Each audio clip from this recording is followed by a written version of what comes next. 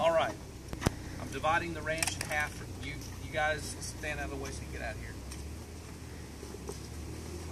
You guys are going to hunt the north side of the ranch.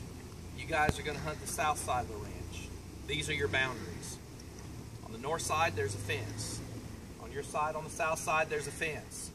Up here in the front, there's a fence. So we have two of the boundaries covered for each of you. This is where you have to pay attention. The road coming in, this road right here, when you came in, you notice there were some fence posts, T-posts they call them, that are painted red. That marks the north from the south. Don't cross, and you cannot cross this road.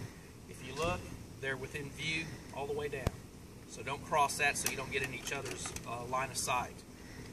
Also to pay attention down on the east side, or it's a thick forest down there. We have red marks on the trees, either a dot or an X. Don't go down there. If you see, once you see those marks, just turn around and come back. And what you're going to do, you're going to hunt in a due east and a due west direction. Just sweep back and forth, change your depth this way. Be back here at 1 o'clock prompt in the chow line. And everybody has my number from yesterday, my phone number. And you guys